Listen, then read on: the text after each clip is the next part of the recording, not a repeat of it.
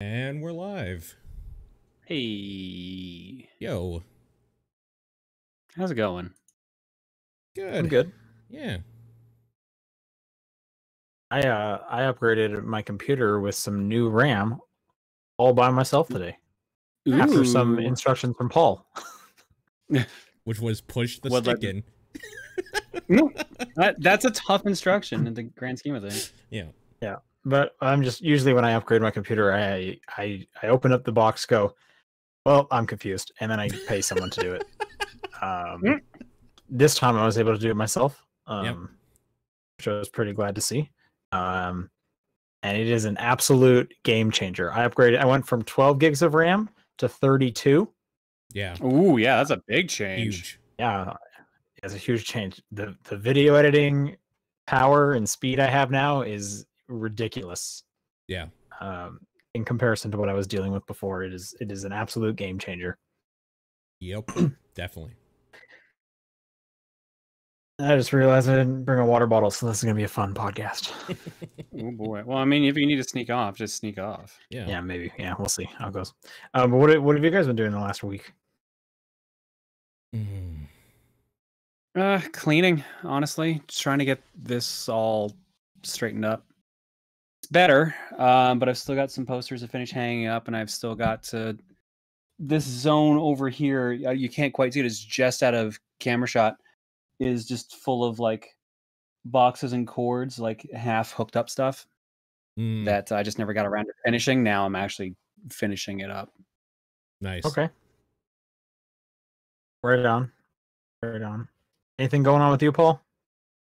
No, I mean, we'll talk more specifically about some stuff, but I watched that DC Fandome shit. Like the movies coming out and stuff. Pretty stoked for some of them. So that'll be interesting. Well, let's talk about some of like the movie stuff. What piqued your interest? Is it don't say the Snyder Cut? No, Black Adam specifically. Sure. Yeah. I'm ready to go back into the Shazam universe, and it's kind of dope that they're doing like Black Adam's origin rather than just having him as the next villain like right away. So that's dope.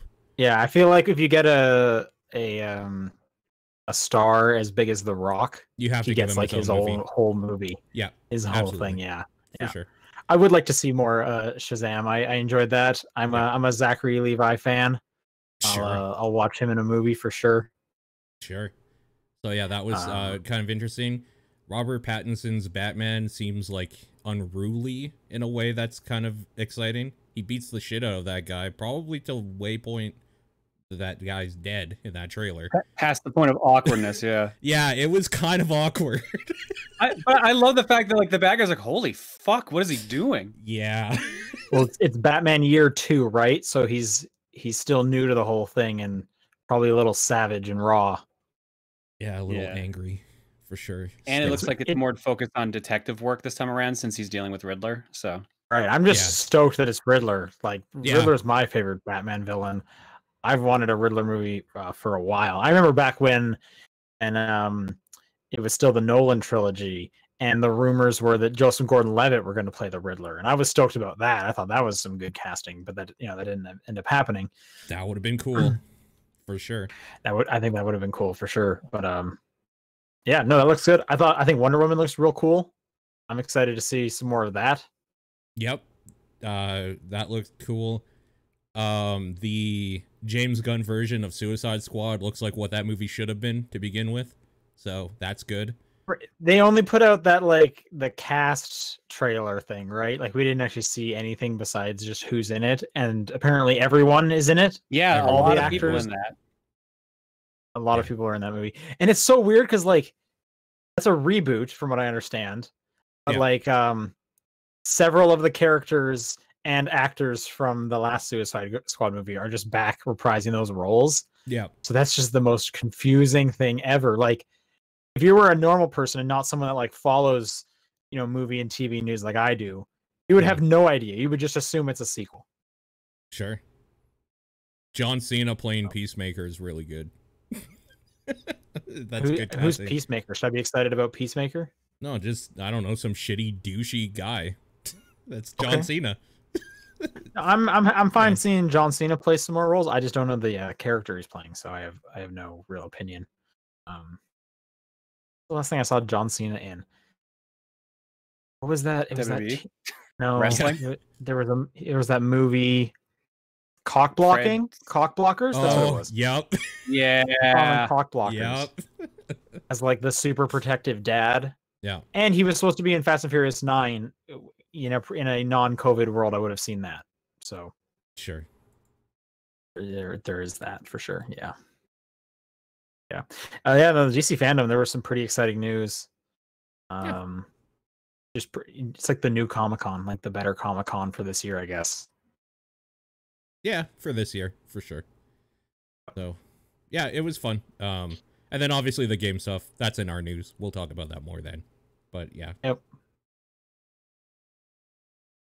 But yeah, no, let's start moving on to that stuff. So this is the Top Down Perspective for August 27th, and I'm Sean Booker. I'm Paul Fleck. I'm John Wheeler. And Paul, why don't you tell us what you've been playing while I get some water? Sure. All I went ahead and played the Avengers. I want to know your opinion on this, because yours is kind of what I value in this situation. Because I see you as someone who enjoys this kind of game, like the core concepts behind it. The thing and about I want your this opinion game is that from everything I played and saw, it's just so mediocre, it hurts. There's nothing, I'm not crazy, thank God. There's nothing bad about it, but there's nothing above decent. Like, there's nothing good or great about it. The fact that, like, the first time you play as Iron Man, you're literally just flying. Like, the first thing you want to do, right? You play as kind of all of them in this weird little opening montage that kind of takes way too long before it actually gets to the game stuff. Is, you play as Iron Man, and the first thing you do is shoot upwards because you can fucking fly. And then it's like, go back to the mission area, 3, 2, 1, and you're like, what the fuck is this? And then it, like, reloads you back down, like, because they don't want you having fun or anything. And that's the first time that it's like, oh, this is a bummer. Like, that kind of sucks. Yeah. I guess luckily you never play as Iron Man basically again in that beta. So like, you forget how much of a bummer that is. But theoretically, he's one of the like tentpole characters people are going to play as next week. Yeah. Oh God, that is next week, isn't it? It is, yeah. I am wondering if it's going to be a little more open at some point, but I doubt it. I'm sure there's going to be like skyboxes and like a weird like thing where you bump into the sky at certain missions or whatever if you're trying to fly or whatever. Because like you kind of do play them in like the training room version thing of that they have later on. But like you're in a contained room, so you still don't really get to fly. You're just kind of in a little concealed area, so it still isn't great or anything. When you unlock the war missions, you can eventually play as Tony in the demo as well too. Yeah, you unlock him in Black Widow, I think. I didn't play as either of them because I was done by the time you unlock that stuff. There's a lot of bullshit until you unlock how that game actually will play, like a lot of intro stuff. I think the story stuff is really neat. I think Miss Marvel is the best part of that game, character-wise. She's great. Also, her weird floppy limbs when you're controlling her are just like great game animation shit of them just getting all long and her fist getting huge, and it just feels like good game bullshit. She's really satisfying to play as. The Hulk should be one-shotting dudes that aren't armored because he's the fucking Hulk. Yeah, Hulk doesn't feel right, does he? There's something about him that just feels off. It's really lame, yeah. Feels really lame. I will say the conceit of everybody else like has armor pieces or like pieces that they put on. His upgrades are literally just like you're changing his DNA or something, so now he has new hands. I think that's funny. Like, oh, I gotta change out Bruce Banner's spine because this one is. I gotta get him some Hulk hands. Need some more Hulk hands. Yeah, exactly. I'm trying to think if there's anything. It's just so like aggressively mediocre, I think is the thing. Again, I really don't think it's bad at all. I think if you had some buddies that were getting it, it would be a fun time for a while, but like I can't see paying full price for that thing. That doesn't feel like a full price product to me. personally. And that's the scary thing. Like they're trying to aim it towards it having a ton of content. And like, like, it didn't grab me at all. And like straight up, that might as well be a PlayStation exclusive because I just want to play as Spider-Man. As far as I'm concerned, no other version exists if Spider-Man doesn't exist in the other ones. But based on how this plays, do you think he'll get a fair shake? I don't know. Do you think he'll even play good? Yeah, like yeah, you see I my don't point here? know. I do know this would be a game I would pick up on a good sale, like a Days of PlayStation 50% off or something. I could see me throwing down like 30 or 40 bucks for this probably, especially if I know people playing it, and then I'll like play with them. But yeah, I don't know. It's just, did you guys see, actually, you can't fail the cutscenes in this thing apparently? And somebody posted like, the first cutscene is Thor coming down with like his hammer and doing like a ground pound, and that's kind of how like the whole gameplay part starts after the like intro movie. And some guy on Twitter wanted to like do the funny thing where you fail the QTE on purpose because then it looks funny and like you fucked up or whatever. And the game just completely stopped mid-air, and even the sound and music and literally everything stopped until he pushed a button. And it was the most weirdly awkward, unfinished bullshit I've seen in a while. I can't tell if that was just part of the beta or not, but something tells me it's not. Something tells me that's how it's going to be in the actual game. Something tells me that's how it is too. Yeah, because there was something else, I don't remember what happened, where I similarly had a thing where it's just like, oh, the music just stopped until like I find the thing I need in this quest. Okay, I think this it was is weird. Oh, I had it happen for like not using my super or something like that. Yeah, I think that was it. Maybe like you gotta use Unibeam. I don't want to use Unibeam. Yeah, it's really, really weird.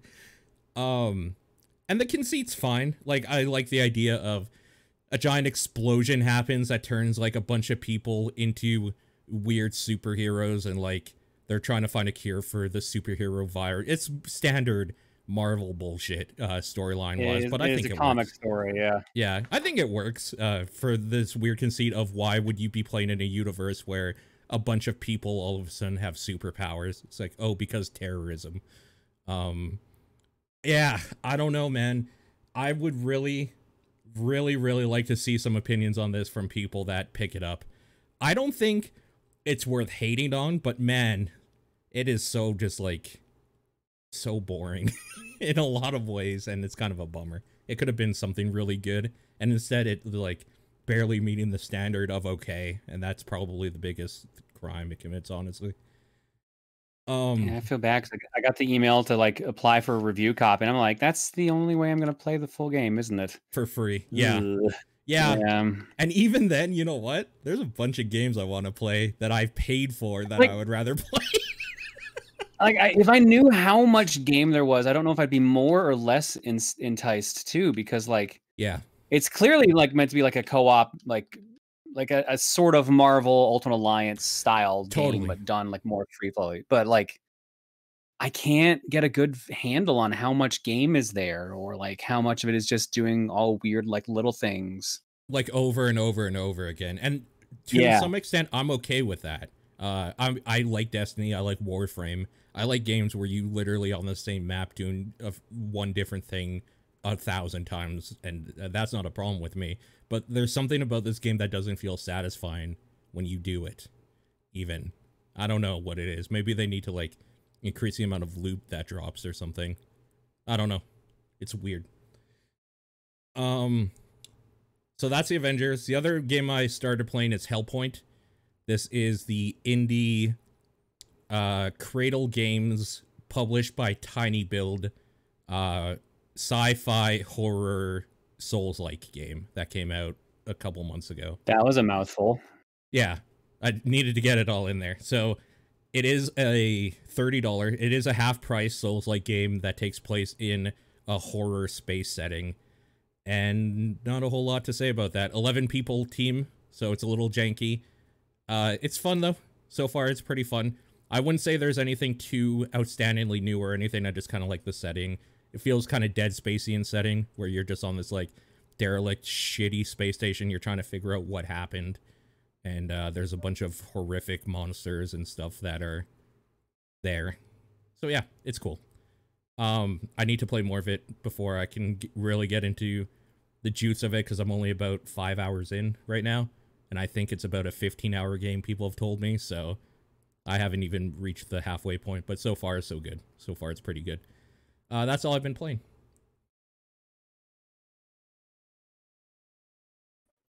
Right on. John, you have some interesting Resident Evil 5 stuff, I understand? Yeah, sorry, Sean, you were cutting out on my side here. Yeah. So I haven't really been playing much really in my spare time, mainly just what we're doing on Patreon after the podcast. But this past weekend, I played Resident Evil 5 with the voice actor for Wesker, DC Douglas. How hard did you have to carry? He started drinking, so very. Oh no.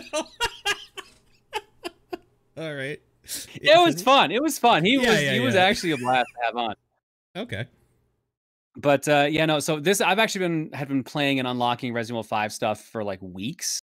So that's why I hadn't really had much to add in my game list, because I didn't want to tell people I was working on this until it was like locked in for sure. So yeah, no, I've been playing Resident Evil 5 for like a month straight now, I feel like, at this point.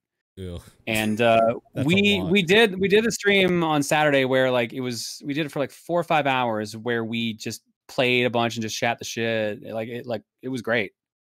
Sure. We shoot the shit and just like he would tell stories about like voice acting work and being in Hollywood. It was real fun. And we're actually gonna do it again in the future too. Like on not this Saturday. Yeah, not this Saturday, but the next Saturday, the 5th of September, we're gonna continue the playthrough. Originally he was gonna have a bunch of different people on, but he was just like, yeah, screw it. Well, you and me play through together. Nice. So we got like a fourth to a third through the game. We're starting World 3. Or Chapter 3, rather. Mm-hmm. If you know the game, that's where you have the pontoon boat. Right. So, yeah, no, look forward to that again. Other than that, everything I've been playing, I can't really talk about at the moment. So, I have a bunch of promo things I'm doing tomorrow. I'm playing a beat 'em up called Shing tomorrow, and then I'm doing on Saturday with Fortune Cookie some Frontier games. So the guys who did Elite Dangerous, Planet Zoo, and all that stuff. Oh yeah, okay. Cool. Since it's Gamescom. So that's about all I've been playing. Nice. It is Gamescom, that's right. I've been playing a few new games. I'm going to start with this Samurai Jack game, which I don't remember the full title of. Battle Through Time. Battle Through Time, okay. The reason I don't remember the full title of it is I played the first level and deleted it off my phone. Wow. Wow. That game sucks. It's so bad. Part of what I'm disliking about it might be the Apple Arcade version. Maybe it just doesn't run very well on my phone. But you know what? No, you know what? My phone, it's 2020. My phone is quite powerful. This is only a 2-year-old phone at this point. Sure. So it should be able to play it just fine. But it's also weird, as a Samurai Jack fan. So it takes place. It takes place in the final season, like when they brought the show back a few years ago and did that final season to end it. It takes place during that, but it's because it's like a time travel thing. I guess it takes place in one of the times Jack was going through a portal during that last season. He actually went on this complete other adventure, and that's the game. And they can just kind of fit it in whenever because time travel. Also, it spoils a bunch of stuff for season 5, whatever the final season of Samurai Jack is. So if you are somewhat interested in Samurai Jack and seeing the ending, you're gonna get spoiled a little bit. But I don't even know who that person is. Who's the Samurai Jack fan? Cares enough that they could be spoiled, but then also didn't watch the show's ending. Does that person even exist? So honestly, you're going to start and you're going to see a bunch of the show animation. You're just going to be like, I don't know who any of these people are. There's Jack. I remember that guy. And then they fling you into a portal and then you show up in the game world. I still think the game world just looks like garbage compared to the show.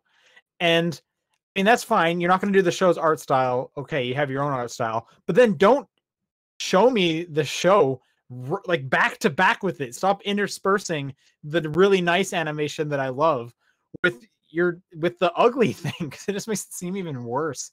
And like the menus are all designed to and have the correct art and everything, and so it's like everywhere you look, it's the nice stuff. And then when you're playing it with it, it's this bad frame rate, ugly looking polygonal beat 'em up. It's just boring. The environments look terrible. It looks like a 360 era game. It is such an ugly looking game. And yeah, like I did the first mission or the first level or whatever, and then I didn't delete it immediately. And a few days later, I was like, honestly, don't want to play any more of this. I don't want to. So I took it off my phone. It is just a waste of time. That's too bad. Yeah. Yeah, like the frame rate's terrible. Like it's a beat up where they throw a bunch of robots at you, and then every time they do that, though, the frame rate dies. So, cool, thanks. Like the one thing you should be doing correctly, can't get it right. I don't like that thing. I think they got all the voice actors. I'm pretty sure they have Jack. They got him in there. So I guess that's from what I saw, it was most of them, or if not all of them, back. There's makes sense, 'cause that last season was only last year, right? I think that last season was in 2015. It's definitely not last year, because I remember I was at a different job when that came out. I don't think it was that late, but I don't think, maybe you're right. Hang on. 2017. Okay. It's in between. There's a weird like momentum on the camera. Like you'll like spin the camera around and it'll keep moving a bit before it sets into place, which kept throwing me off. I don't know. Yeah. You shouldn't play that game. Don't play that game. I won't. Yeah. More interestingly though, I've been playing a whole bunch of Spiritfarer. Spiritfarer? Anyway. This is out on, I think, everything. It's on Game Pass. I'm playing it on Game Pass. Yep. I've been looking forward to this thing for quite a while since it was announced. I think maybe like last E3. I think it showed up at an Xbox presentation. Sounds right, yeah. You are Stella, this young girl who has taken over being the Spiritfarer, otherwise known as Charon, however you pronounce it. Charon, but the boat boatsman who ferries spirits to the afterlife. So he quit, or he's done, or retiring, or whatever, and he says, "You're the new Spiritfarer. So good luck." Sends you out there with a boat. And then from there, it's definitely not what I expected. I was surprised to see what genre this game is, but it's pretty much a management sim. Like a side-scrolling flat management sim, something like Stardew Valley, or what's the other one that's actually flat? That Paul, aren't you? Anyway, so it's management sim. It's like Stardew Valley, like Animal Crossing. It's like that. You are collecting these spirits that you'll find on various islands, and then you can make them like a house. You can upgrade their house. You're crafting wool into like wool fibers that turn into wool thread, that turn into wool fabric, so you can use them in all different sorts of things. You're growing food, so you can sell the food, so you can use it for crafting. You're cooking. It is straight up just a easy breezy management sim, and I think that's the key that is working for me, because it is so just at your own pace. Take as long as you want. There is no big deal to anything, and I kind of like that. And I also like that there is enough of like a quest line of things you should be focusing on. I talk about why Stardew Valley didn't really hit it for me, and it was kind of just too open-ended, and I got overwhelmed with all the things going on in Stardew Valley. And this has a lot of that stuff. Like you can go to mine areas and mine for ore and stuff like that. Like it has a lot of that kind of stuff. Various mini games that you'll sail to different areas, and you can do like the glowing jellyfish little mini game to collect more of that resource and whatnot. But I like that it just has these like straight up like quest log of like, hey, why don't you try and build a windmill? And it's like, okay, I'm going to pick one of these things, and I'm just going to focus on on collecting the things I need to build a windmill. And then after that, I'll move on to the next thing and the next thing. And the characters, they're all pretty interesting, and they all have a backstory that will slowly kind of be revealed to you. and you're trying to make them happier and whatnot. And each character has a happiness gauge. So every now and then they'll be like, "Hey, I'm hungry," and you can give them a strawberry, or you can cook them like grilled veggies and give them that if you want. They all have dislikes and likes and stuff like that.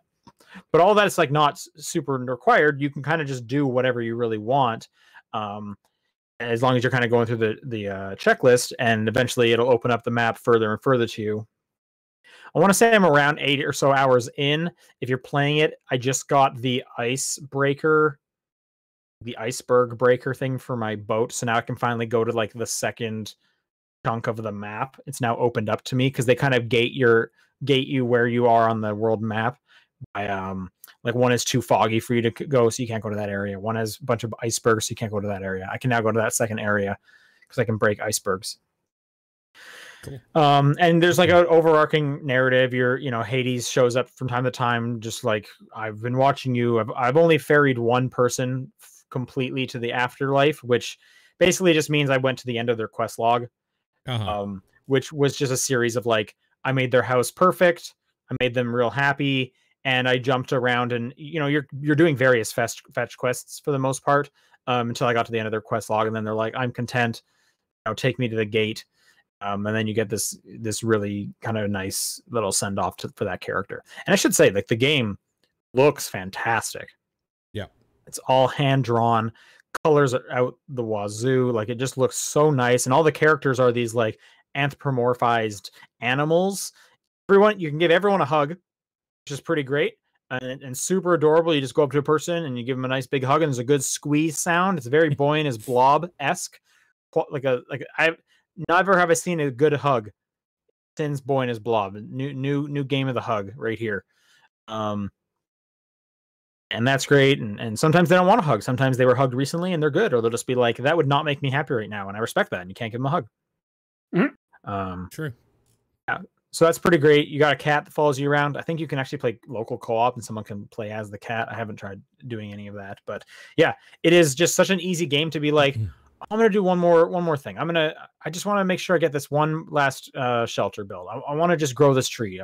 And it's just so easy to just kind of keep going because it is just such a chill, nice little game.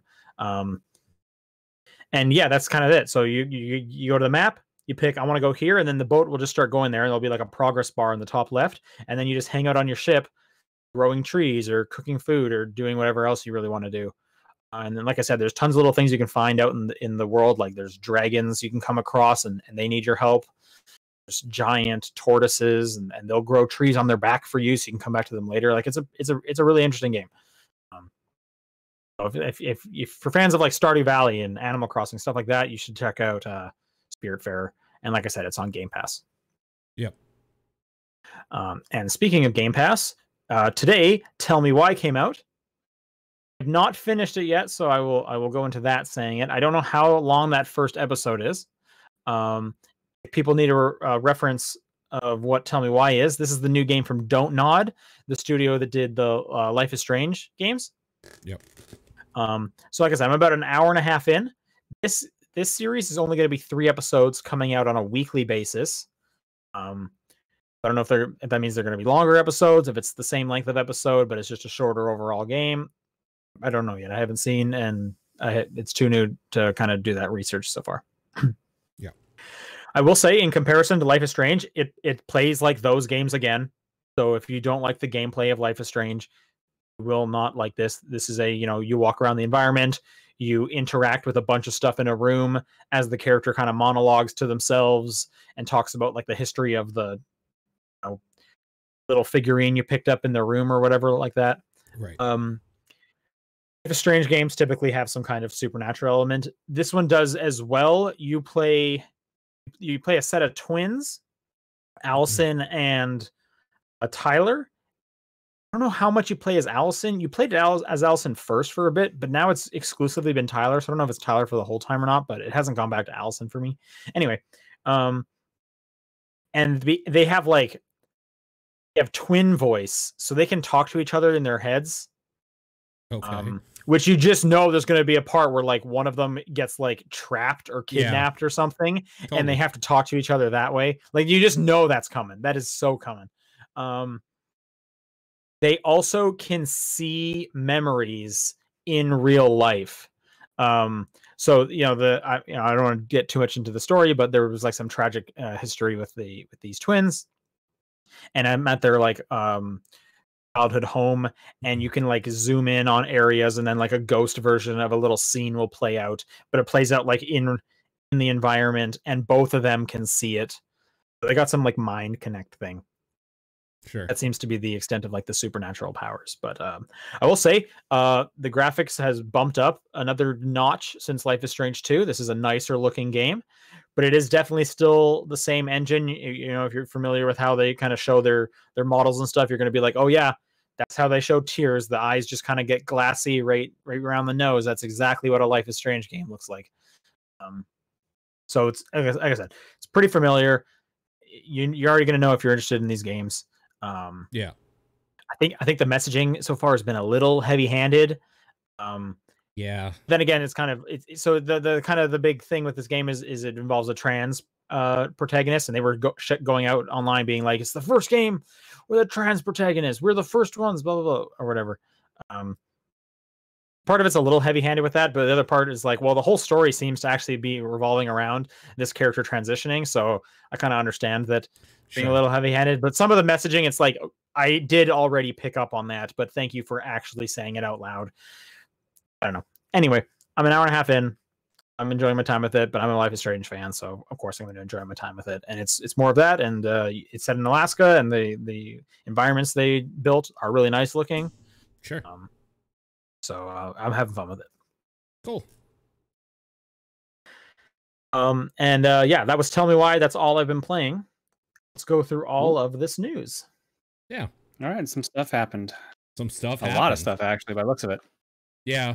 I mean, a lot of it happened today. So... Yeah, that's fair.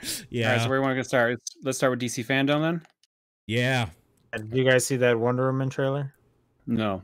Yeah, it looked okay. I saw the first. I saw the first trailer. Yeah. I see the Batman trailer. I'm really excited that it's Riddler. Yep. Yeah. I couldn't remember if we had this discussion on cast or not. That's why I'm like, I can't overdo it a bit yet. All right, let's talk about the games that they showed. So they showed Gotham Knights, a four protagonist. 2-person. Huh? No, co-op. Two player co-op. Player, 4 protagonist. Batman game. So it is actually only 2-player, not 4? It's only 2 because the gameplay was only showing 2. It's only 2-player co-op. There's 4 protagonists. My interest has dipped a bit. I was hoping this was 4. I'm fine with 2. It's rare I've got 4. I'm glad to get a co-op one, but I was also hoping for some like Ninja Turtles-esque escapades. That would have been dope. I don't know how they would have done that, but yeah, that would have been dope. I agree. Yeah, this is the new game from Warner Brothers Montreal that they've been hinting at the whole time. Quarter Owls are in there. The Quarter Owls are cool. They are cool. This is the first time they were in a game thing, right? Like, yeah, because they were just invented like, I want to say maybe like a few years ago. Like they're pretty new. Like 2010-ish. Like within the last 10 years, I think. Yeah. Within the last 10 years, as in a few years ago, yeah. I'll look it up quickly. No way. What are we looking up? Or the Court of Owls. 2011. Wow. Oh man. I would have said it was like 2016. I remember them being so more recent than that. Anyway. Court of Owls there. Starts off with, so Batman's died. So his all of his proteges. Mates. Yeah. It is straight up based in the Arkham universe because that's how Arkham Knight ends. Yeah. Is Operation Nightfall or whatever they called it. You guys think Batman's actually dead? No. Yeah, of course, right? Yeah, I mean, in this timeline, maybe. I don't know. It's a comic book. They could just do a Batman reboot for video games. I totally get it. I'm asking you, inside of Arkham Knight, in Gotham Knights the game, does Batman come back to life before you finish that story? Yeah, probably. I don't think he comes back to life. He might not be dead. Maybe they'll go crazy and tie it into like that when Batman time traveled. Maybe we'll just do something crazy like that. That would be kind of great. That was a weird story arc. I do remember that. Yeah. Caveman Batman. Oh, that'd be so good. Fun fact about that. So when he like died during, was the story arc? It wasn't Crisis on Infinite Earth. It was called. But when he did die before he did the time travel back thing, there's this image of Superman holding Batman's like burnt body. And that year that came out my my graduation year of high school, and they asked me to design the yearbook cover because they wanted it to be comic book themed, and they knew I read comic books, and I was like, one of the like primary art kids graduating, blah blah blah, and I was like, yeah, sure. So I based it off of that image, and I had two teachers recreate that pose in the school basement so I could photo it for an image thing, and I redrew them. So my yearbook, for my graduating yearbook, is one of the teachers going like, ah, well the other one's dead in his hands, and they're in like Superman and Batman costumes, and there's a big fiery background, and everyone got that as the cover for the yearbook. Sean, really you had like the best like high school experience. I did. Yeah. I remember when halfway through we were like doing like a checkup, like, hey, where's the design going? And I was showing them where I'm at with this, and they were like, wow, this is kind of a lot. And I was like, I wasn't under the impression this was like two-way conversation. I don't have a second plan. This is what I'm making. And they were like, oh man. So I kept going with it, and then on the next check-in they were like, wait, you stayed with, I guess we're stuck with it. And because they didn't make it clear to stop. So so it was great. Yeah. Well, because they probably already put money aside for it or whatever they were doing. So I think it was just too late. Like they hadn't gone up to the printing or anything. It was just too late to like make a new one. That's and funny. That was awesome. And it's definitely the coolest, because up to that point it was all just like the school's logo, like a starry background, or your that's classic exactly yearbook. what mine was. Yeah. Exactly, right? Yeah. And then mine that year, boom, very superhero teachers. So cool. Next, you need to find that and get a picture of it. Put it on Twitter or something. It would be somewhere back home. Amazing. Yeah, I'll look for a picture. I probably have one on like a hard drive, because I'm sure I put that in like a portfolio at one point or something. Anyway. Sure. Gotham Knights, yeah, four of the proteges. We got. Oh yeah, we were talking about. I forgot. We got Nightwing, Robin, Batgirl, and Red Hood. With Red Hood, just has a gun. He just has guns. Well, I'm amazed they're just like, yeah, fuck it, Red Hood. Yep. I know it's it makes sense. a tie-in tonight, but it's still like, wow, okay. Yep. Who do you want to play as? Like, what are you most interested in out of the four? Batgirl, honestly, and Red Knight. From how they showed, like from that little teaser, if they play any differently, it looked like she was definitely more the like play style I do of hiding in the shadows, taking a guy out, and then like killing the last one or whatever, taking the last one out. So I wanted to say Red Robin. Did he have some kind of like invisibility or teleport thing? Invisibility or teleport thing? Could have sworn I was seeing him teleporting. He had some cloaking thing. I thought that was cool. So Red Robin's my vote. That's who I want to play as. I'm actually scrubbing through the video right now. I thought Nightwing looked the lamest. Yeah, I agree. I wasn't. But we've already played as Nightwing in previous games. To be fair, I think we've also played as Batgirl in previous games. So yeah, and I guess Tim was in the last one as well. Oh yeah, you're right. Yep. Anyway, definitely interesting. I hope it's different enough from other Arkham games. I don't know. Yeah. And they also showed off Suicide Squad. I didn't actually watch this trailer. Yeah, they didn't really show anything worthwhile except the tone of it, which is just the Suicide Squad are hanging out, complaining that they have to work, and then Superman is like mind controlled or whatever, comes down, kills a dude in front of them, and they're like, oh, all right, and then the thing comes up. It's nothing too special. 2022, I understand, which why that's so far. Which is probably why they didn't show anything except for a trailer. Because haven't they been working on this game for like 6 years? Yeah, I don't know, man. It seems like it'll be maybe fun. I don't know. That apparently has 4-player co-op, they're saying. So yeah, who knows? Honestly, it kind of just makes me think of the Avengers game we were just talking about. Yeah. I'm assuming it would play kind of like that. I'm a little no one afraid. seems to be into that. I'm a little afraid that's what they're doing. Yeah. I'm curious what the differences would be. I don't know. Good looking Harley Quinn. I thought from the screenshot, her face looks real good. Sure. Yeah. They all look okay. They got King Shark. I think he should be voiced by Ron Funches because I'm watching that cartoon, and that's a great version of King Shark. Sure. But that's just me. Yeah. Honestly, not a whole lot was shown on that because, again, like you said, 2022. So I was surprised there was no Injustice 3 announcement.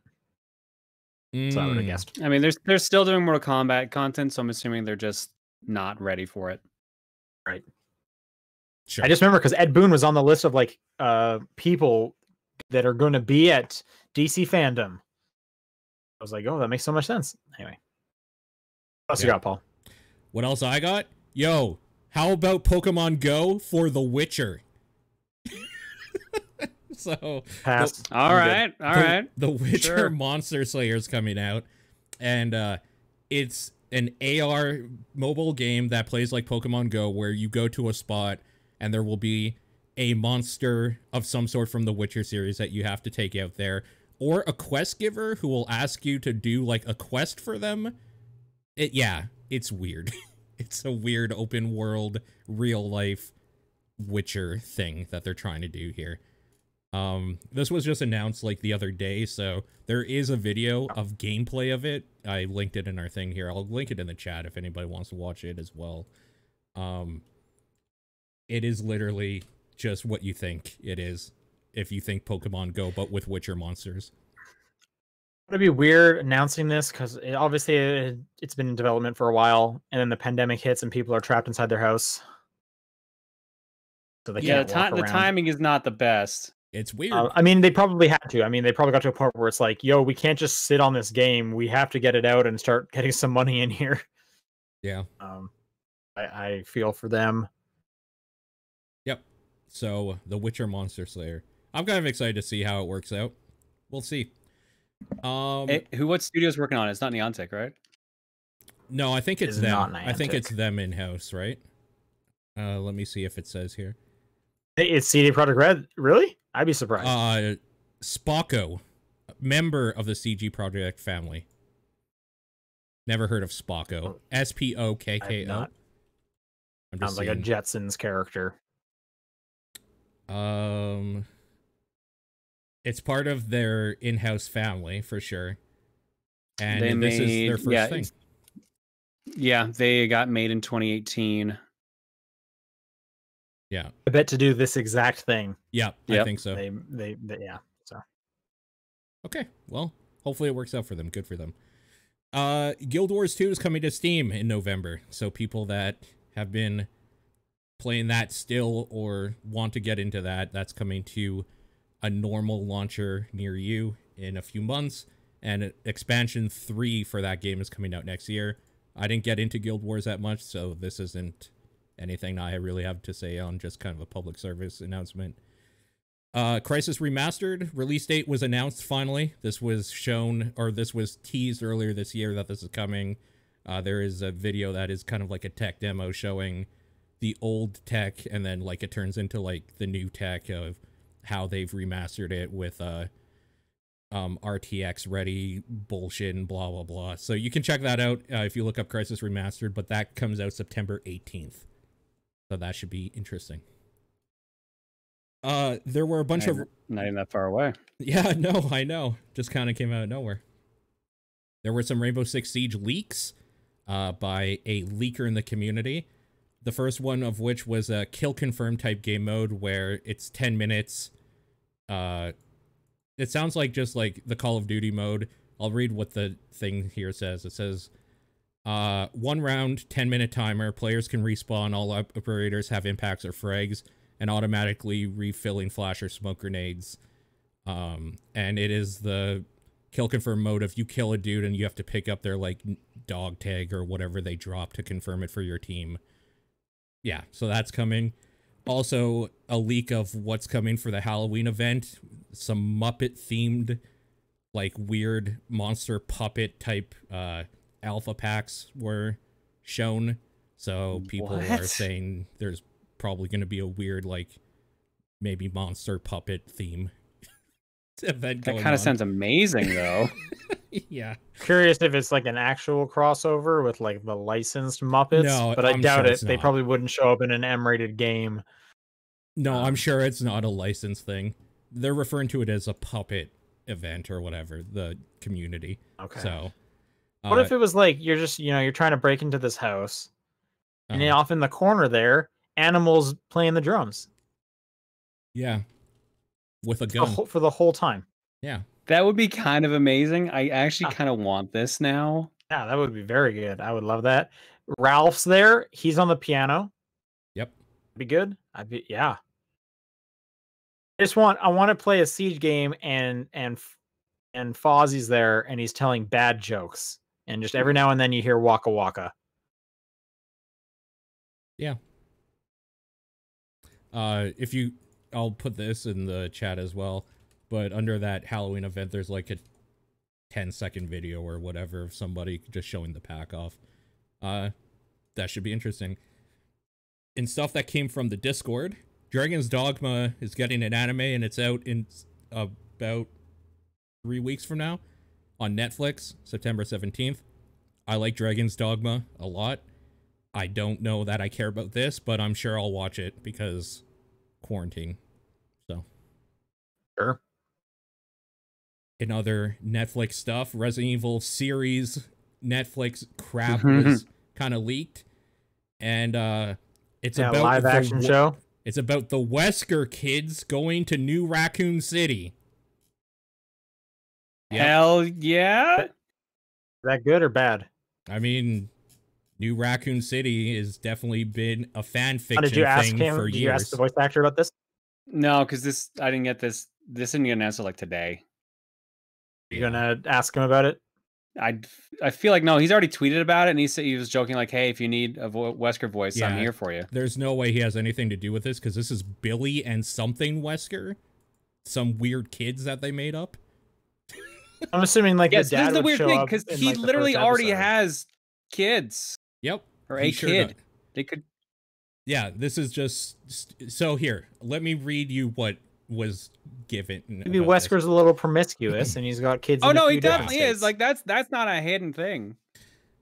14-year-old sisters Jade and Billy Wesker moved to New Raccoon City, a manufactured corporate town, forced on them right as adolescence is in full swing. The more time they spend there, the more they come to realize the town is more than it seems, and their father may be concealing dark secrets that could destroy the world. The second. Oh wait, so Wesker is alive? Yeah, I don't know what's going on here, because this next part makes it seem like he isn't. The second, more than a decade into the future, so this is like a split timeline thing going on, sees less than 15 million people left on Earth and more than 6 billion monsters, people and animals infected with the T-virus. Jade, now 30, struggles to survive in this new world, while secrets from her past about her sister, her father, and herself continue to haunt her. So is it a tie-in to the movie series then? Yeah, I don't know. Or is it just its own thing? This is its own thing, and as I was saying to somebody earlier today, Resident Evil fans are used to bullshit with the Resident Evil thing on it. We don't care anymore. Like, we'll watch it, we'll see if it's any good. Who cares? And then Resident Evil hasn't been good in years, so.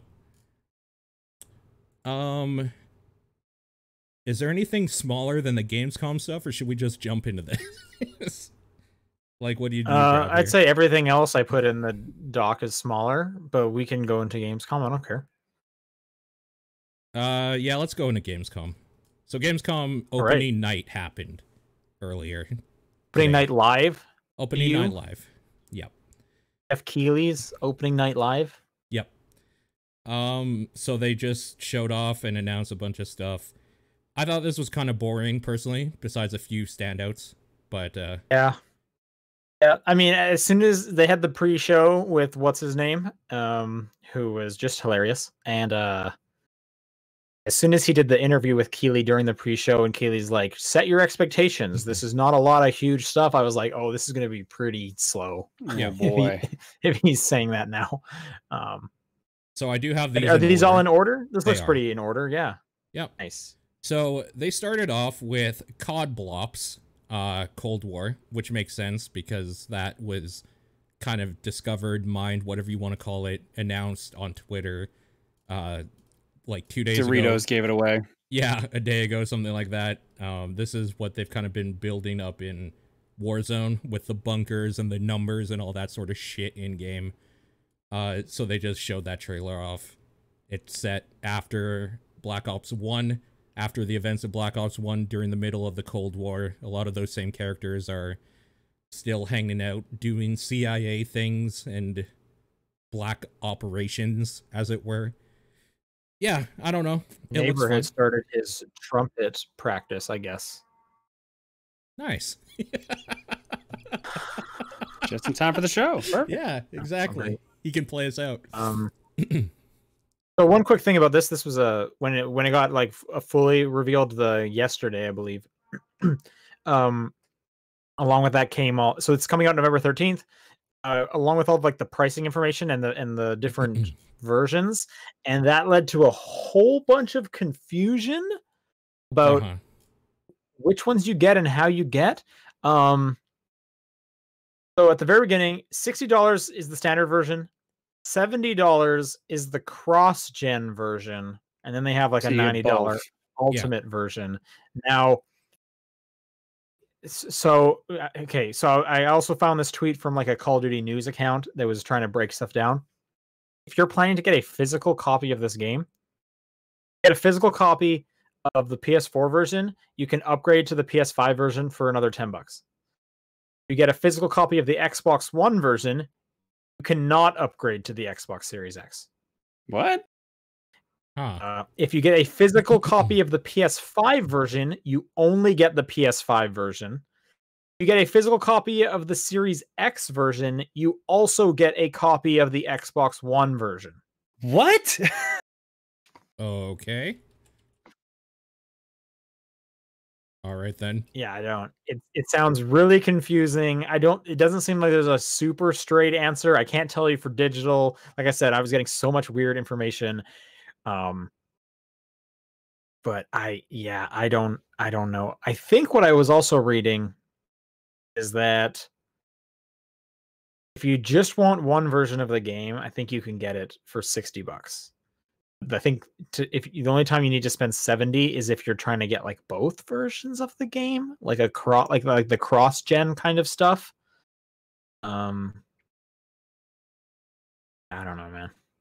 I don't know. Luck to anyone who's out there. The joys of being between generations. Yep. Next, it's even harder this time because there's Microsoft over here being like, no, we're gonna make it free, blah blah blah. You guys should jump on the bandwagon, and then Sony being like, maybe we'll do that, and then developers having to kind of figure out what they're gonna do, and then like EA's here being like, well, it's free for the first 6 months. Is that good? Do you guys like us now? So like, I don't know, man. I don't know. Next up, they had a teaser for something called Unknown 9 Awakening, which was kind of just a video of an Indian girl about to be beaten up by some peers, and then her freezing time, getting up, and then unfreezing time, and they're like, whoa, what happened? And then like a cut to when I guess she's an adult and like pulling something out of a secret hiding place she hid there earlier in the video. I say teaser because it showed literally nothing except for a title.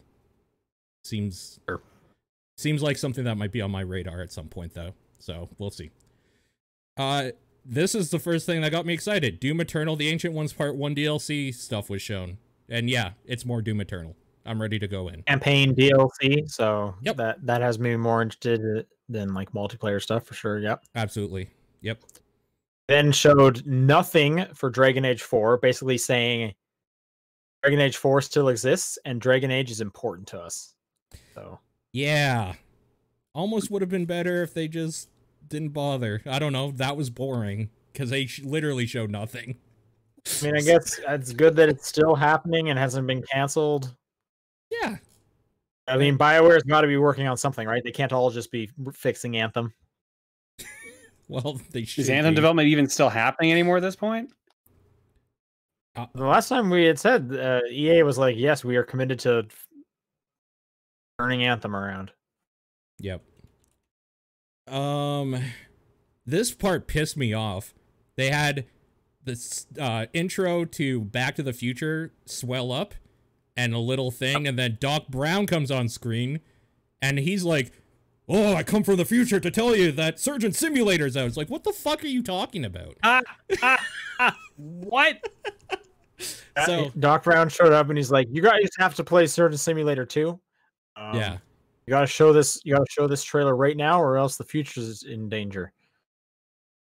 Yeah, it was weird. I was frustrated. Was it a Back to the Future themed DLC? Oh, it is. No, he just wanted you to play Surgeon Simulator 2. What?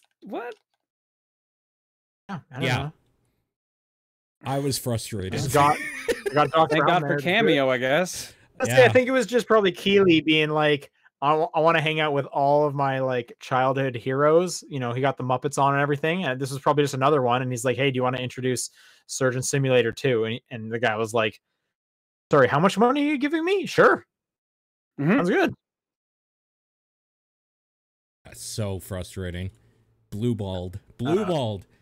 And then, this next game, Bridge Constructor, The Walking Dead. What even is this game? Yeah, they had a they had a trailer that started off with like, I can't remember the name of the studio, but the people that make Bridge Constructor, and a guy beaten up looking at a broken bridge. And I was just like, okay, what is this? And then he's running away and there's zombies. Like, it's Bridge Constructor's Walking Dead, obviously. What the fuck does that mean? Are you building? Yeah, I don't know what that game is. Like, are you making a bridge so the zombies can get across? I think that's you're making a bridge so you can escape the zombies, and then you're blowing up the bridge. Like, I don't know what that is. Oh, that'd be kind of cool, actually. Honestly, I don't know, man. And then I think it was a show tied. It was tied into the show because it had Daryl in there, I think. Oh, all right. What it's worth.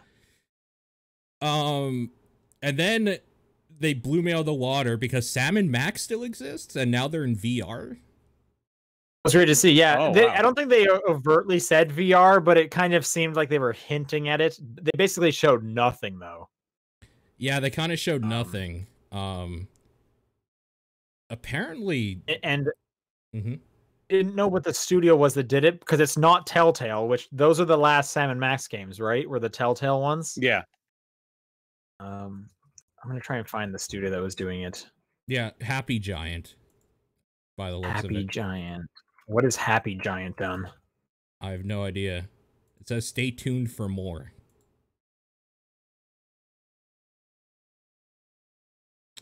I don't know, Happy man. Giant has made... Oh man, this just looks like a bunch of like bad phone games. Dolphin Paradise Wild Friends. I'm sold. Hollow Grid Monster Battle. Yeah. It's like they've made a bunch of like some like AR phone games. Dragamons.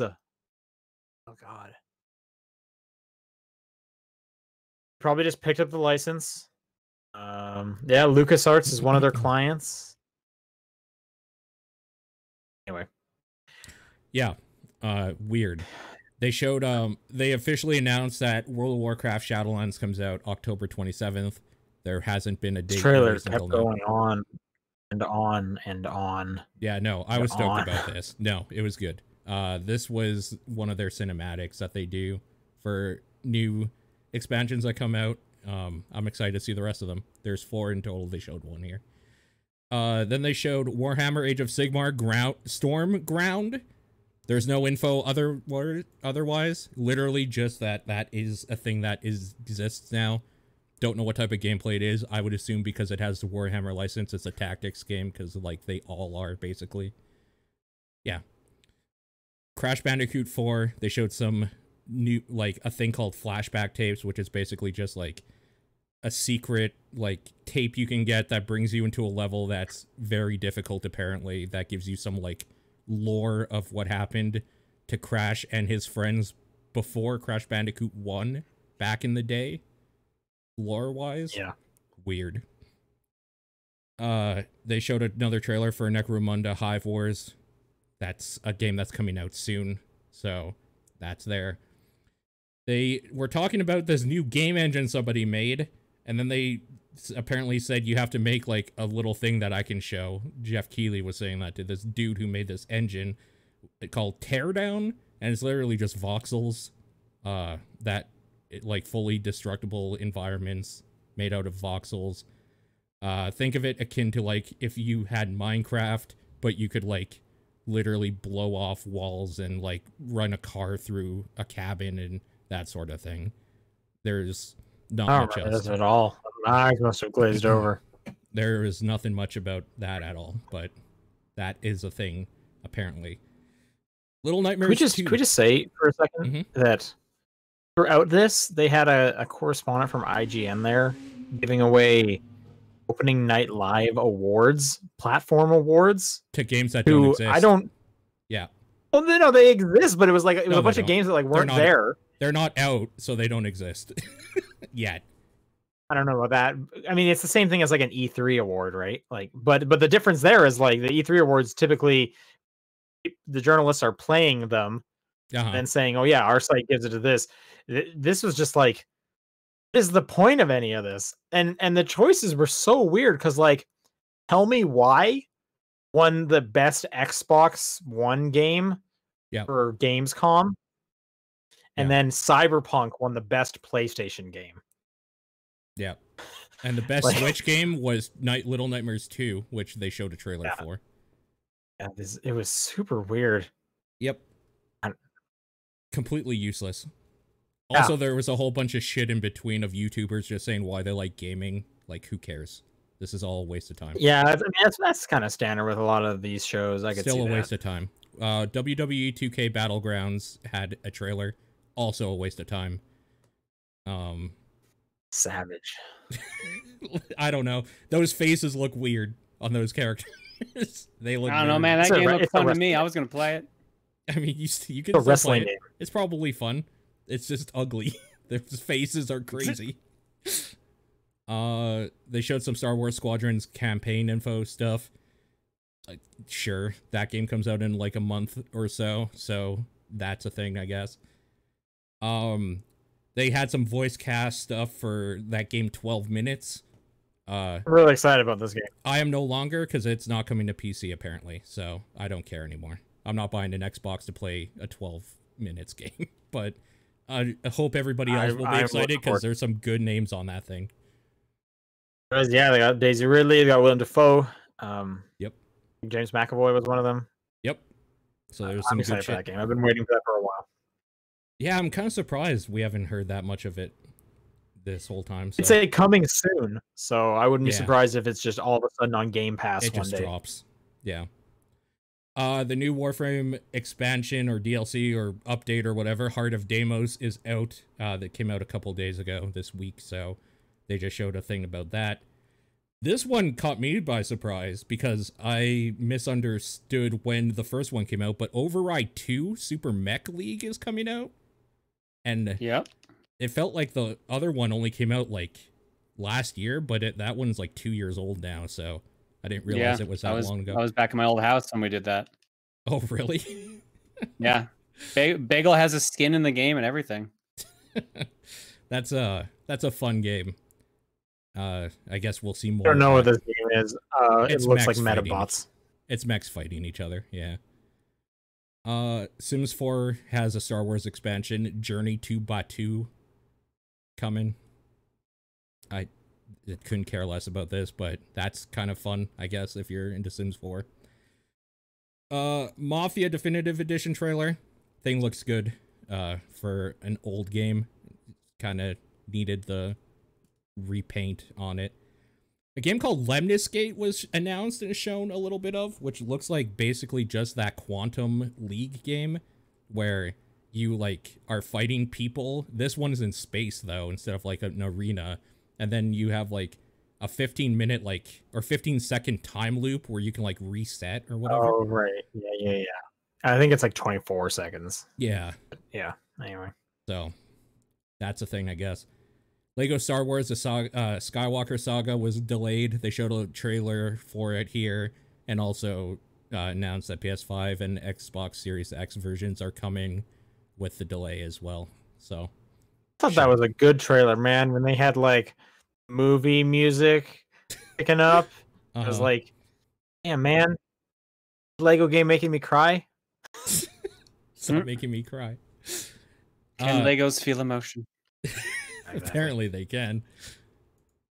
A game called Struggling, which is just this weird like arm homunculus thing going on an adventure, came out today. It looks like it's like Heave Ho mixed with Carrion. Yeah, a little and this bit. was announced last week at the Nintendo kind of indie thing. They showed this. Yeah, so there was just a launch trailer saying that that's out now, I guess. This game looks gross. It does. It super looks gross. They showed some gameplay of a game called First Chorus, which is I think it's Chorus. I'm pretty sure First is not in there. Yeah, you might be right. And they spell it might actually be Corvus because they spell it with a V and not a U. They spell it with a V, yeah. So Core's gameplay, it's dogfighting in space. This is so much different than when they first announced it at the Xbox reveal thing. Yep. Because before it looked like a weird kind of like alien looking movie. But yeah, I don't know. Then finally they showed Fall Guys Season 2 stuff, which is, I know a lot of people I was talking to is the only reason they were watching this thing anyway. I think Season 2 looks great. It's so far off though. Announcing the season so far in advance. I mean, they said it was delayed because of everything. Yeah. They've had like a counter on their game for a while. And I mean, I wouldn't want the seasons to be that small because I'd never unlock all the stuff in the past. But just as someone who plays like Apex, where it's like, hey, next season is coming in 2 weeks. Yeah. Whereas this one's like, oh, we got about 40 days until season 2. Oh, okay. But it's all medieval themed. It looks great. My girlfriend is probably playing that game right now, and she's excited. Yeah, no, it looks good. So, like you said, medieval themed skins. I like the dragon one myself.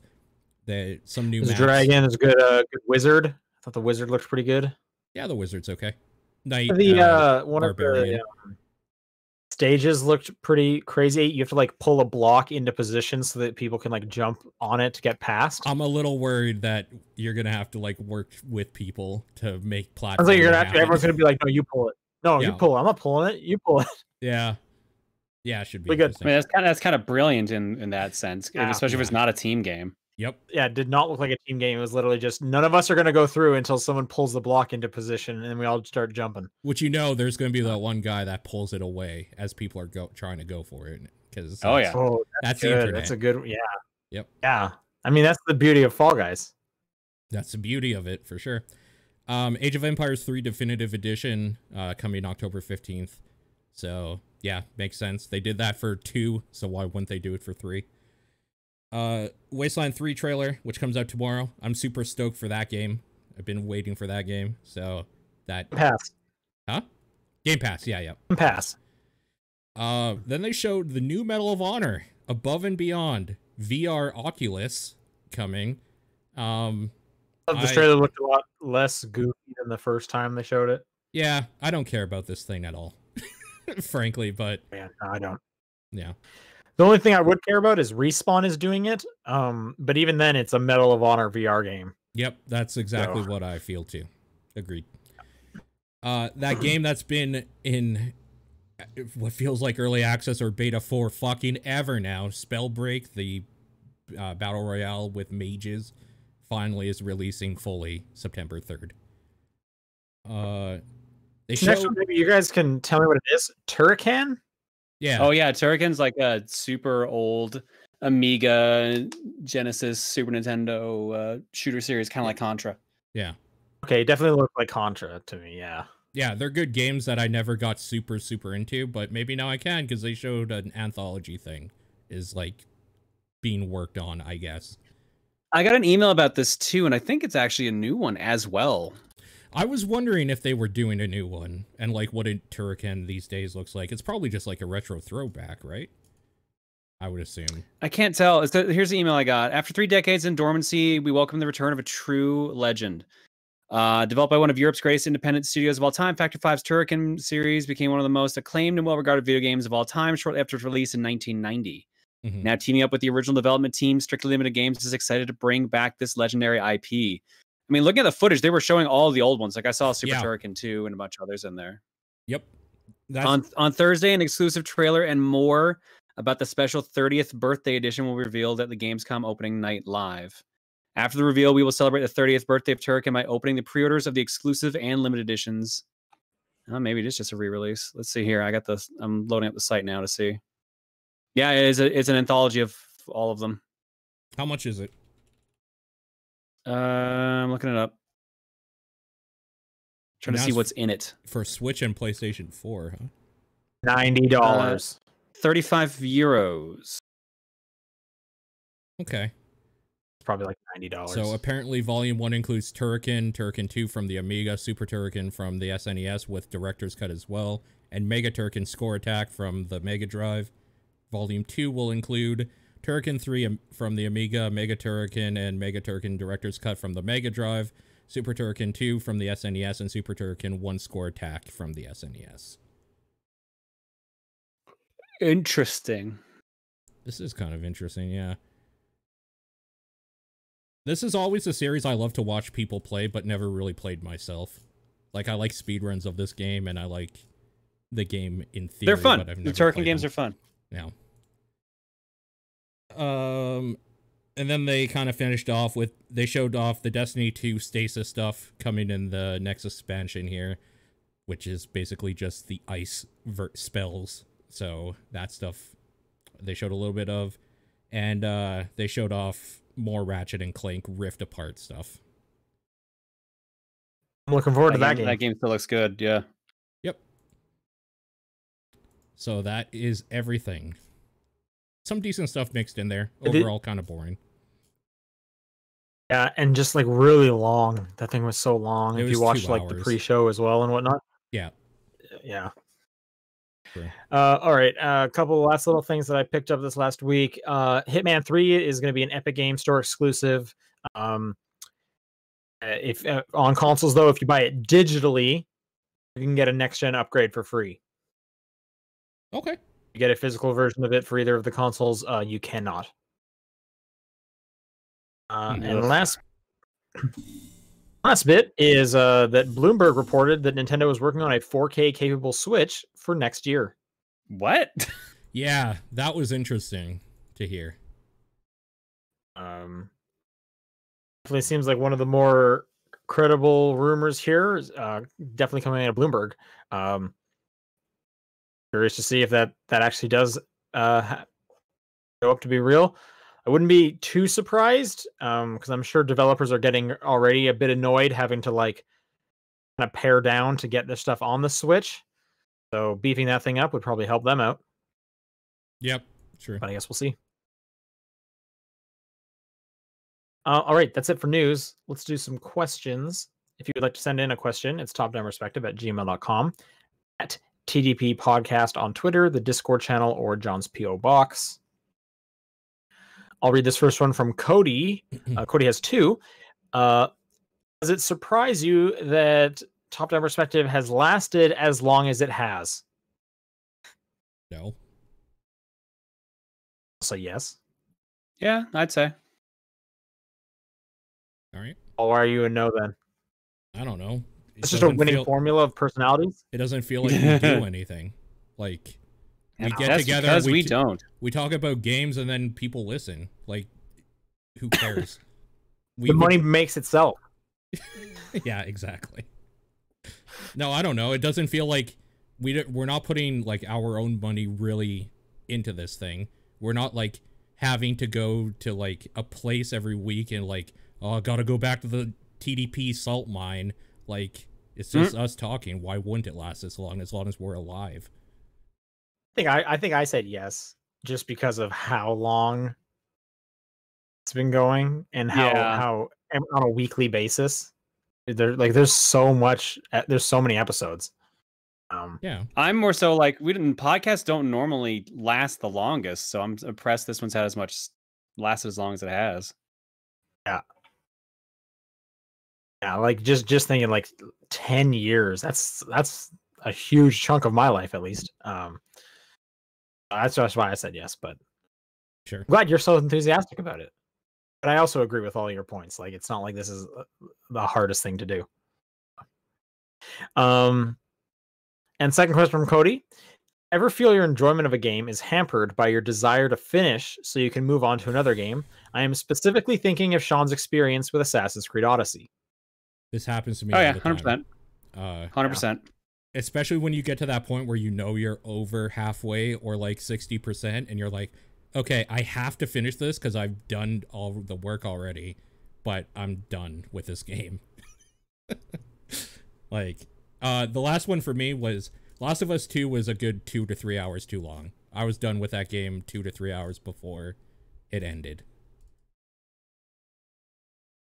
Definitely this more often when there's like a lot of games out, because then it's easier for me to be like, look, I'm not having fun with this, I'm going to play something else. And Yeah, if I think of stuff recently like that Samurai Jack game, it was so easy for me to never play it again because I have like 8 things that I really want to play right now. Yeah, and like today alone 4 things came out that I downloaded and want to play. So things have got to be like pretty grabbing of my attention right now for me to stick with them for that long, for sure. But times where it gets like really hard, let's say some of the TDP plus games, because now I have a commitment outside of am I enjoying this, those can definitely feel like homework. Yep, I agree. But yeah, I don't know, any more thoughts from you, John? No, you pretty much summed it up there perfectly. Like, that shit happens all the fucking time, especially when it's a game that like you beat it, then it's like, okay, hey, if you beat it 100%, then you'll unlock like a different ending or something like that. At that point, it's just like, I don't want to put in the work. Multiple endings, I just am going to look it up on Google because I really don't want to go through the game again. John, have you ever gotten that feeling where you started something on stream, you're like, this is fucking great, I want to revisit this in my time off, and never do, but you know you won't stream it because they're bad stream games? And it all the time. Literally happened yesterday. Literally happened yesterday. We played Metroid Prime, and I was like, man, I would love to play through this, but I will never do this as a full playthrough on stream because chat will never let me live it down. They will either spoil everything or they will just hate the way I play. Yep. And then it's like, well, I have so much time off stream, I need to like do something I really care about, and I don't care about Metroid Prime that much. I mean, well, no, I'll be like off stream, and then I'm like, all right, well, I guess maybe I will actually start playing it. Wait, no, I got to play through the TDP plus game. Wait, no, I gotta clear the office up. I gotta human and yeah. No, I'll always be like, I'll always have a reason not to get to it. Totally, it happens all the damn time. Yeah, and it's easy to never revisit it after you've only put an hour in. It's like, well, I only put an hour in, so who cares? Dedinsky says, I mean, this is one of those scenarios where it's like we have access to so much, right, that it's like harder to like, it's harder for each game to grab us. Whereas the inverse is true when you're a kid, because you have access to so little. It's like, well, I'm going to play this one game forever. And just be the absolute best at it. And then now we have just so much. So yeah. Agreed. Yeah, I have no idea what you're talking about in that aspect. Dedinsky says, what are some weird portmanteaus you can think of that make sense in context but are cursed and should never be used in actual conversation? For example, just like Metroidvania is used to describe exploration games in the vein of Metroid and Castlevania, I propose plumformers to describe platformers, which are in the style of our favorite plumbers platforming games, Mario. Plumformers is hilarious. Plumformers is strong. Used in actual conversation, I hate Schluter. Schluter. Oh, Schluter. Oh, that sounds dirty. Schluter's good old Schluter. A looter shooter. I don't like that, and especially when they try to like looter into like other genres, like a slash. So you get like the Schlusher. Schlusher. All right. Slosher. Yeah. Oh my god, Schluter is so good. Schluter's You guys not heard of Schluter before? No, I didn't. No. Oh, the looter shooter, like Destiny is a Schluter. Never heard Destiny referred to as a Schluter. I've definitely heard those. I've definitely heard those ones. Interesting. That is amazing. Like the only one I can think of that is like in gaming or whatever was Shmup. That was one of these, like Shmup. Yeah, yeah, that's a good one.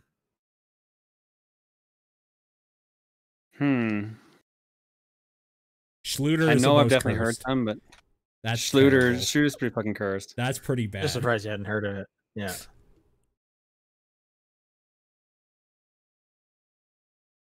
Yeah, I don't know. I can't think of any examples right now that aren't like just like, oh, like they're not as funny sounding. It's like, oh, anytime I like a fast platform game is like a Sonic like. It's usually like a blank like is what I say instead. Sure. Okay. Second question he had is, have you ever made a friendship with someone through a video game? Absolutely.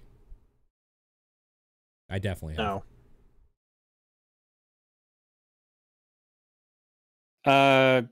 Yeah, definitely. Like I used to go to like LAN centers and play Halo together with people, and that's how I met a bunch of people. Yep. And final question. In honor of Gamescom opening presentation today, what's the most ridiculous superlative award you could make for one of the games you've played this week? Tell me why is the best Xbox game of the show? Marvel's Avengers is the best beta of 2020. I don't even think that's true. But I could easily name like 5. I gotta give something to Samurai Jack. Best use of a property to the Samurai Jack game. Yep.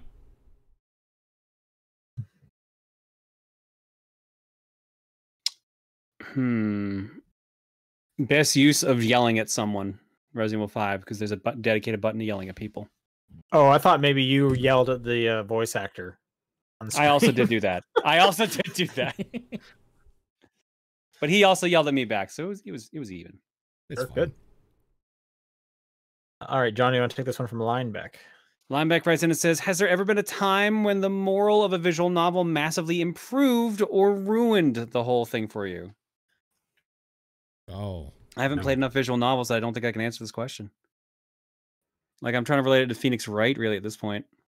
I feel like the morals in that are just like justice, do good. Like, there's nothing like crazy going on. Which is why I'm like, I don't think I actually have a point on that one now. The whole reason the missing JJ Macfield and the Isle of Memories or whatever the fuck it's called. That long ass name.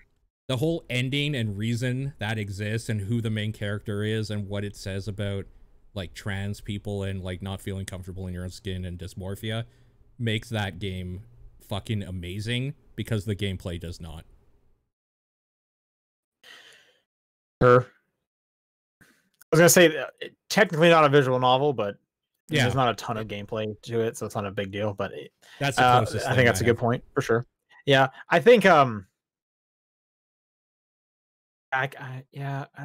What Doki I would say more often than not, is better than it being a visual novel. Like actually, I was gonna say more often than not, I feel like the games would be improved over ruined for myself. I don't have a great example, but I agree. Yeah. VGC Kenny says, when typing, do you touch type or hunt and peck? Touch type proper typing? Yeah, I touch type, I guess. Okay. I don't hunt. Yeah, ASDF, I home row. Home row, that's what I know it as, is home row. I haven't heard it as touch type. Yeah, I remember it was like grade 8 or something. I was a hunter and pecker up to that point, but then I was in a computer class. It was so easy. had like finished all the assignments because the teacher did not care at all. He was like the school's IT guy that I guess they convinced to like have a class because they probably said like, you need to like do more or we're gonna lay you off or something. So he did not care. So I had finished all of the schoolwork like halfway through the semester. And then I was like, I should just like learn how to actually type. And then I spent the rest of the next couple months like learning to properly type. I don't think I do it actually fully correctly when I get up to the numbers, like the specific finger to the specific number. But for all the letters, I do the correct stuff. Yeah, there are actually divots on the F and J key to like feel when you're on the right keys. And I honestly do a little bit. You usually just file those down and tell it to go fuck itself. Yeah. I usually do a little bit of both, where if like I'm starting a sentence or whatever, I'll home row it. But if I'm like playing a game and doing something at like, it's hard because since I play keyboard and mouse for a lot of games, if I have to type in game, I'm usually going back and forth a little bit. So. You guys, do you use caps lock? No. Shift. Yeah. John? Depends on how much caps lock I'm doing. Depends on how much shifting I'm needing. Yeah, I think I still, for the most part, I'm just holding down shift and then typing because I'm not caps locking for that long. My girlfriend caps locks. She will caps lock in and out for like a letter. It drives me insane when I watch her do that. That's funny.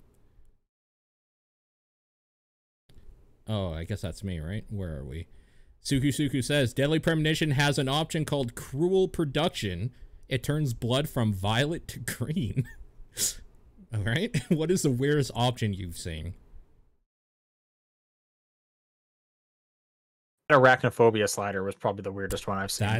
That's super weird. Turning spiders into blobs is pretty good. Yeah. I think that's probably the weirdest one. Good implementation, but just the fact that you can just like take apart the spider is very funny. Yeah, that's a good call, that one.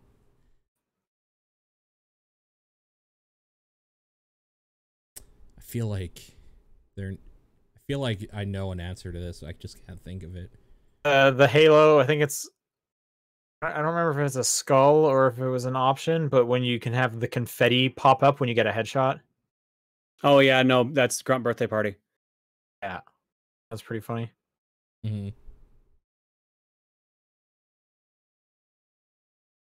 Yeah, I would say I would probably also go with Grunt Birthday Party, honestly. Yeah, those are pretty good.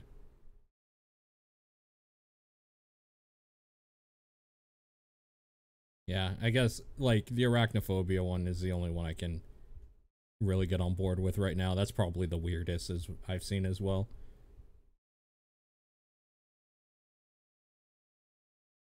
Okay, John, why don't you read this next one? From Rinku. Nintendo has now obtained IPs from a third party. However, the monkey's paw has curled, and one will be good and one will be bad. They both must be that way because of their Nintendo-ness. What games are these? Holy shit. All right. Oh. So for the bad one, wouldn't you just pick an IP you don't care about? Yeah. Well, exactly. Due to the Nintendo-ness, I would probably pick something like, I don't know, like Call of Duty, Fortnite, a shooter of some sort, because they can't do multiplayer correctly to save their life. Yeah. You'd be ruining those franchises. Why would you do that? Because I don't care. Yeah, I'd say you just pick like something that no one's really gonna care about. Like I pick like Bubsy. Nah, Fortnite. Ruin that shit. I don't give a shit. Okay. Now, what would they make really good from their Nintendo-ness? That's just kind of giving like any good indie game Nintendo money, right? Yeah, everything I'm thinking of is already kind of cartoony in some way. So I'm thinking of stuff like Yoku's Island Express. Give that to Nintendo. That'd be pretty good. Fall Guys with motion controls. Holy fuck. No. Holy shit. I feel like Fall Guys is kind of just like what Mario Party has tried and wanted to be for its entire life, but it sucks. So we could never get there. The hostility towards Mario Party. It's always so Damn. good.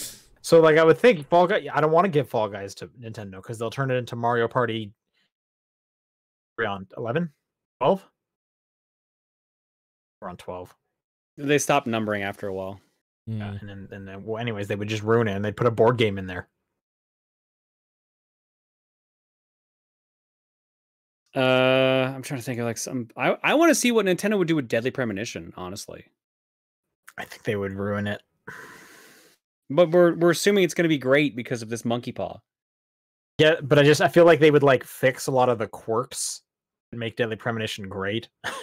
So that's what I'm saying though. By the rule of this monkey paw wish, like it's going to be everyone's going to love the game. Oh, I have an answer. They're gonna love it because of Nintendo-ness, and I don't think Nintendo-ness is the same as like a Tim and Eric sketch, which is what I often think of when I'm playing Deadly Premonition. My answer to this for the good one is they should just take over Ukulele. Make the Impossible Lair that isn't janky. I mean, in that case, it's almost like give them Temtem. Yeah, kind of. Like, why not? Right? Give them Temtem.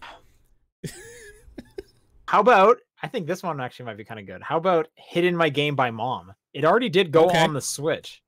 What if they made like a from the ground up? I think that would actually be pretty good. That would actually not be bad. Yeah, that'd be okay. Yeah. It's kind of that WarioWare or Game & Wario game, a little bit. But like, what if they just made it like 40 hours long? Just like so big.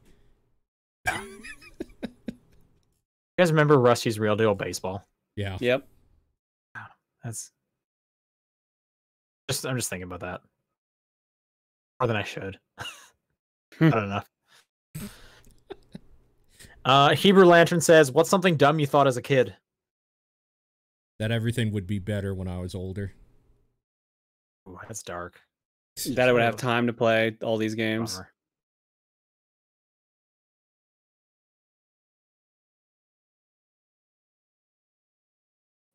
I can't think of something. I'm sure I thought of a lot of dumb stuff as a kid. Yeah. I can't think of a specific thing.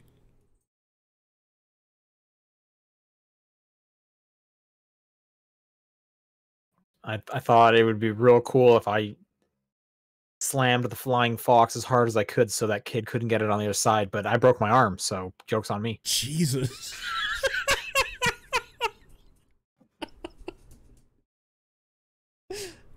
Oh, man.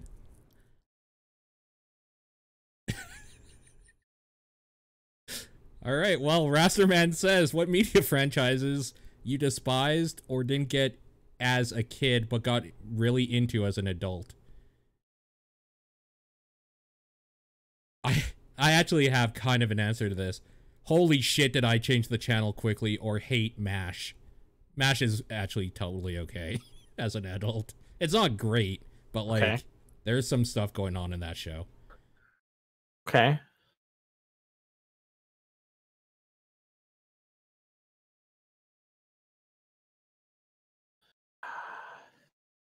Trying to think of what media franchises. I can't really think. Can I just say like drinking milk? The News? Yeah, the News is big one actually. No, I don't. News sucks, man. Especially now, the News sucks. Well, yeah, but like, I definitely pay more attention to it than I did as a kid. For sure. Sure, that's also in like the same thing of like wanting socks at Christmas. Oh, socks at Christmas is so good. See, there's a point. Yeah. I don't think that I can't think of a media franchise that I didn't like and then I started liking. Yeah, because everything like maybe I guess Next Generation because I didn't like it as a kid. Star Trek: The Next Generation. Star Trek, sure. Okay. But I liked the original series, but I never got into Next Generation. And then like Reese got me into Next Generation. All right. Nice. I'm gonna stick with drinking milk as my answer. Sure. Is it me again? Holy shit, that was quick. Oh, I think it's John. It's actually me now. Yeah. Decoy Troy writes in and says, has there ever been a game that you've considered speedrunning or learning speedrunning techniques, but we're worried that it would ruin the game for you just because you could never go back to playing it normally. Mine is DK64. I love the game despite its flaws, but worry if I learned too many glitches, I wouldn't be able to go back to casual play. Ninja Gaiden and Gunstar Heroes. My answer is no. Yeah, my answer is also no. I barely replay games, so speedrunning one is off the table. Gutang Clan, and our last question is, my daughter is going back to school Thursday. I was in school. I had Tetris, Plane Jump, and a Mario clone on my TI-85 graphing calculator. What games did you guys have on your graphing calculators in school? Drug Wars. The calculator. A bunch of people had that one. Hell yeah. All the graphic calculators we had were given to us by the school, but we didn't get to keep between classes, so it was up to people to like try to sneak them in during the class. And that's insane. Yeah, every time I had one, we just never got to get to that point. So we had to buy our own for the year. Yeah, definitely had to have our own. Our school was just like, here, these are the loaner ones. You get them just for class, and then you have to drop them off at the end of class. Snake. Yeah, Snake was definitely one of them.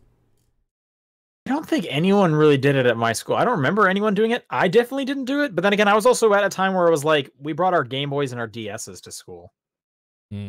So it's like, why are you doing that when you could be playing Pokemon on this Game Boy? You obviously didn't go to school where things got stolen. No. That's why you don't. Guess not. We had lockers. You know, you put your stuff in a locker. Yeah. Lock up your locker. What are you doing? No. Who goes to lockers? Take everything in your bag. Make that thing 1,000,000 pounds.